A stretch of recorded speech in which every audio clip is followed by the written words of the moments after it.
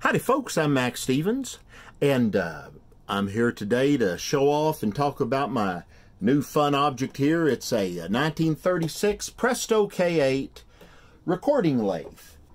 And this was state-of-the-art back in the 30s, has a little recording head here that pulls down, cuts onto acetate records, or in this case, PVC blanks. These are a lot cheaper, they're noisier, but it's a lot of fun, and I'm putting out things on my own Fredonia label of my own rockabilly music, and that of a few good friends who don't mind having their stuff show up on lo-fi. I think it sounds better that way, in fact.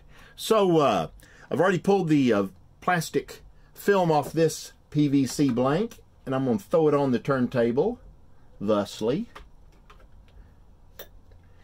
And it's already been drilled out. Sometimes they come drilled, sometimes not. I have to drill out that second hole so the lathe will hold it in place. So I always start things off, like most good dates, with the bath. This is Roncinol, that marvelous lighter fluid that's kept Zippos going for eons.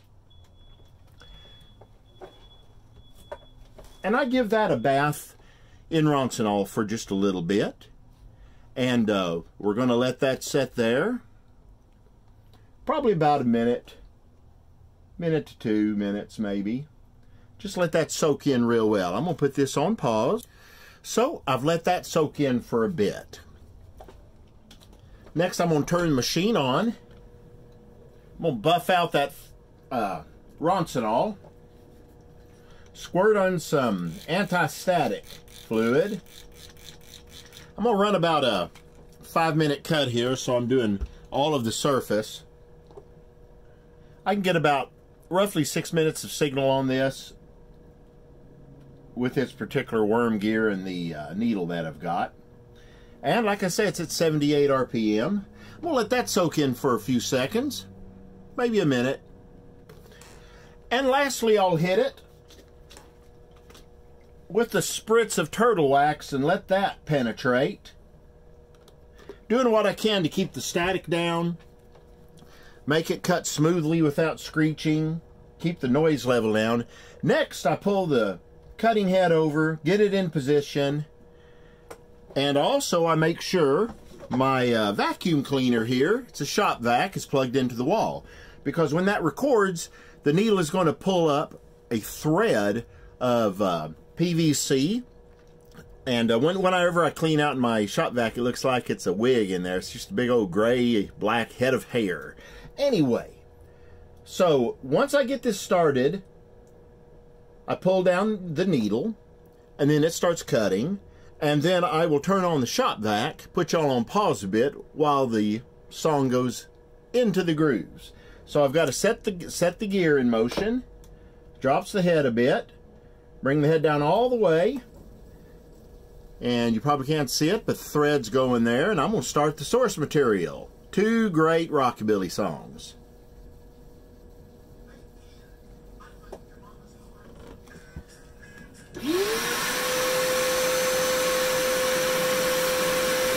And I'll see you in about 5.5 minutes. Okay, we've been going now for, about 1.5 minutes into the record. I can see my needle deflecting right here. You probably can't very well. And I keep an eye on that so I don't have to wear the headphones. And if I make a 20 cut run of these, I end up hearing the same songs since I have to play them back each time as well. I could maybe hear them upwards of 40 or more times. This way I can watch the needle and see how it's doing. And I'm cutting these out of my computer from an MP3 or a WAV, so I can also watch that to tell me when it quits. See you in a moment.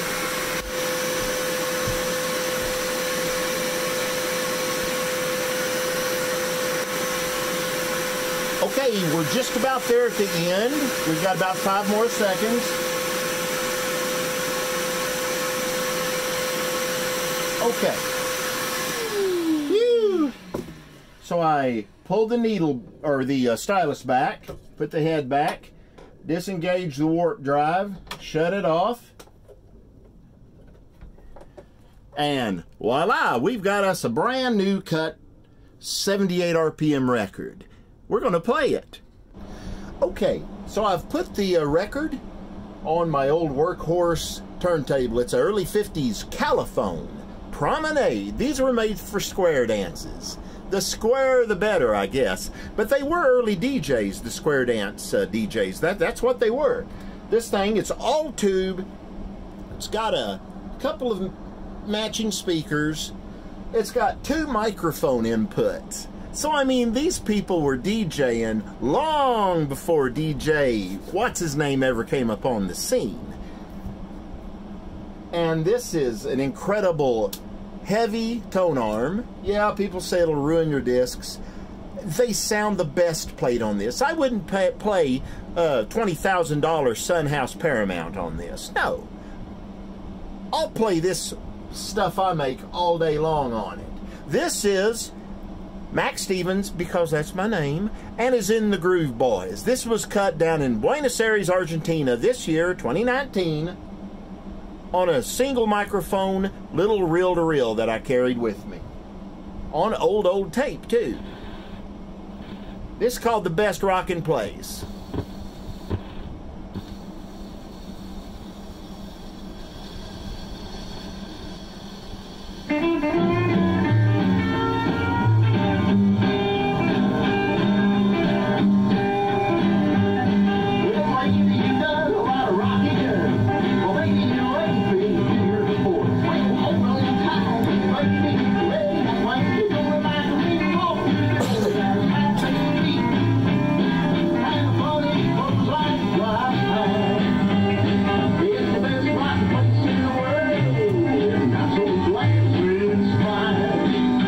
Guitar.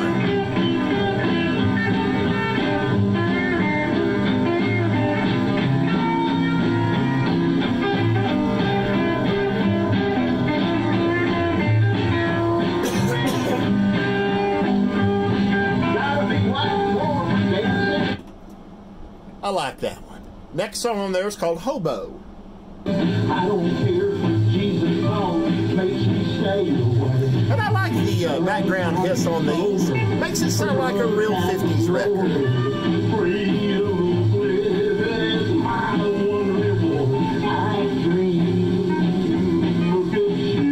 That's got me on vocal and rhythm guitar, Sammy Paez with his sarcastic guitar, Carlos Ratendaro on drums, and we've got the illustrious Jonas. He's on bass fiddle.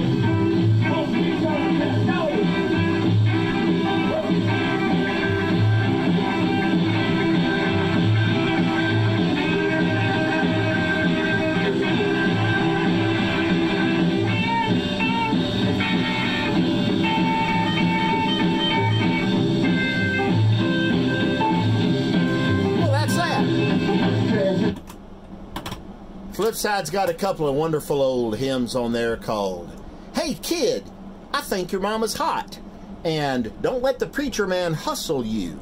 Yeah. Oh, okay, I forgot one little part of this. There we go. Next, we inscribe the record. I got to remember which side is which. So I take out my little 60s inscriber. That's side A. So I inscribe these with the record number. And side A or side B. F177A for Fredonia.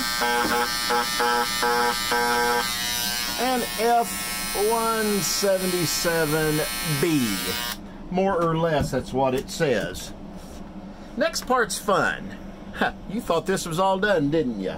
Anyway, I've got myself labels that I have pre-printed myself with a marvelous logo done by my buddy Mark Lee Allen. He's all right. I think he said never mention his name in public. Sorry about that, Mark. Anyway, I've got an industrial-sized hole punch that will reach the center. I deftly punch a center hole, a little off there, who cares? And I've got the flip side here.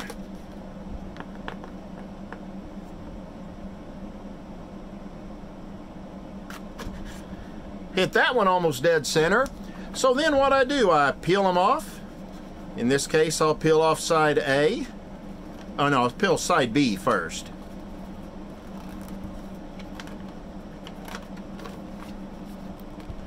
Getting my fingers to work sometimes is a minor miracle.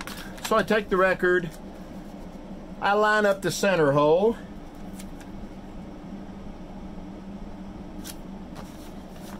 and I apply one label. Do the same with the flip side.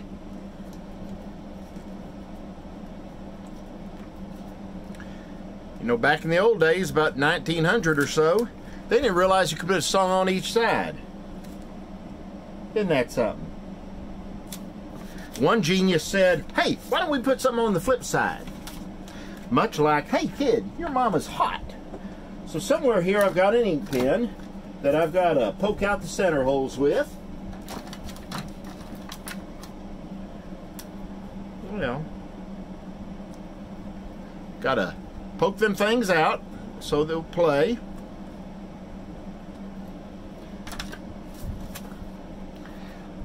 And we've got a finished record. It'll go in its own 78 sleeve.